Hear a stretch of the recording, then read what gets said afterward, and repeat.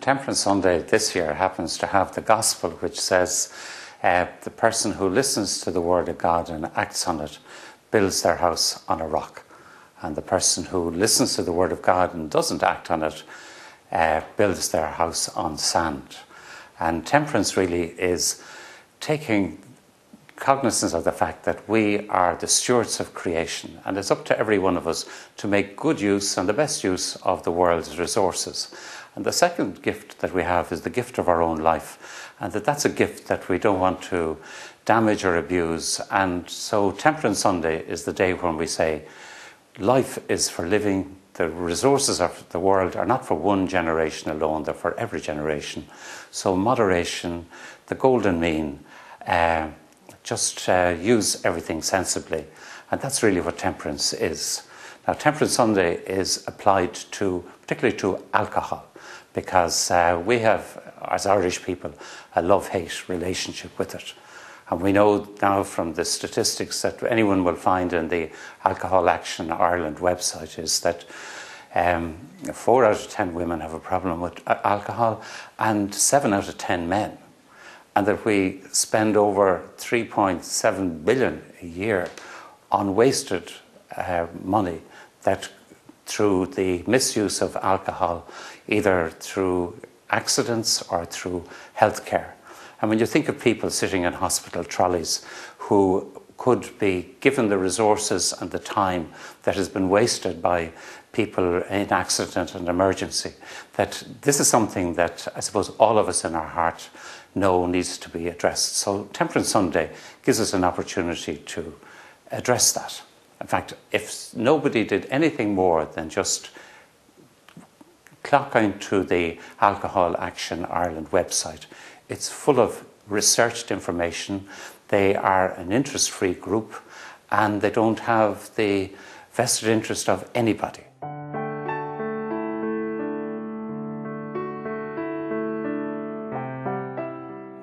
Temperance Sunday this year falls just 3 days before Ash Wednesday, so it's an ideal kickstart into the whole notion that we as Christians have for the season of Lent, where we are asked to pray the Word of God, we're asked to put it into practice through either acts of self-sacrifice or self-denial, they call it fasting, and then put the fruits of our fasting or self-denial to the service of the most vulnerable, which they call almsgiving. So prayer, fasting and almsgiving are the cornerstone of the season of Lent.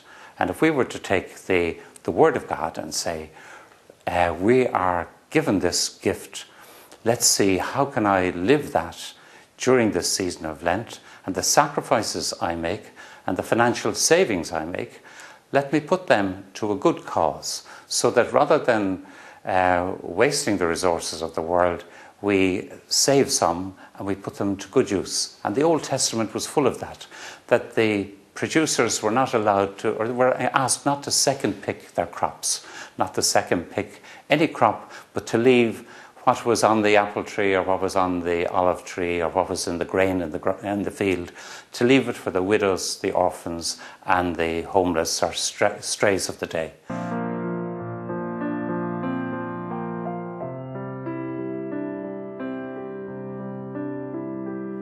Well, Father Matthew they often hear them say, "Cometh the hour, cometh the man." And Ireland was in a bad state after the famine, and people were down in their spirits, and like many cultures, took excessively to alcohol. He saw the terrible damage it was doing, making a bad situation worse, and so he encouraged people to be moderate and reassess the way they look at drink.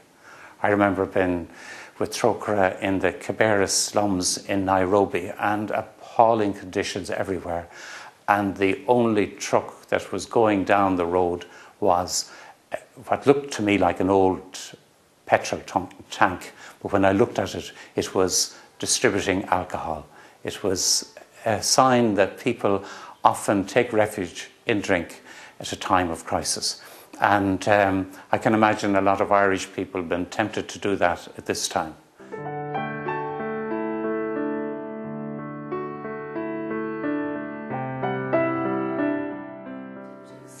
Well, this is something that I have often spoken about and got a lot of stick about. But I believe that advertising of any form of alcohol should be phased out. But there's so many vested interest groups who will not want that. And the very medium that we're using will not want that either, because the revenue from alcohol advertising is so huge. And all sorts of reasons will be given that say that not doing advertising doesn't affect consumption.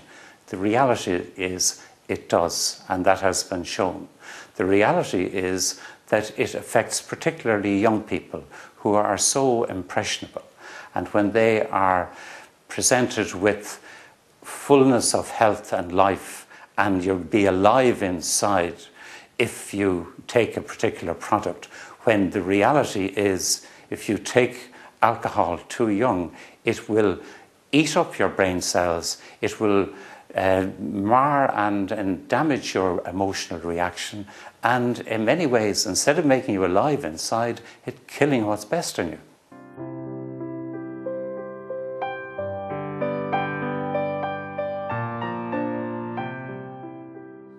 It goes to a parish and says, if you believe that there's a drug or alcohol problem in your area and you would like to address it, we'll help you to address it in whatever small way.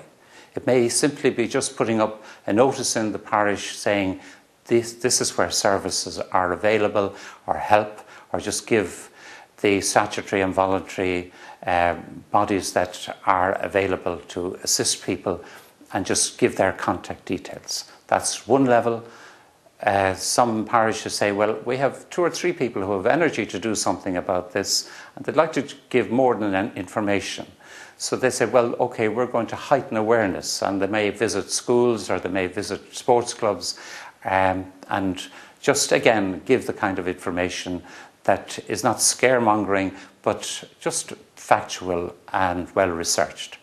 Or they might go to the 3rd level, say, everybody needs a buzz in life, and we don't want to have people addicted to chemical buzzes, but we must provide them with an alternative. And all the sporting organisations, they give a natural sporting buzz every week, every day, and the volunteers that are attached to them. That's why our greatest allied are sporting organisations, because they give real alternatives. Some parishes have now started youth cafes, but it can be anything. Be organising hill walking, canoeing. We're blessed in Ireland with probably the best landscape and moderate climate that in all weathers you can engage yourself outdoors. We have a natural gift for drama, and we're artists in so many different ways that art gives young people a great buzz. The first time any young child steps up on the stage, they never look back on the confidence it gives them. So I would love to see provision of more natural buzz, adrenaline rushes for children and young adults and all people, rather than just chemically produced ones.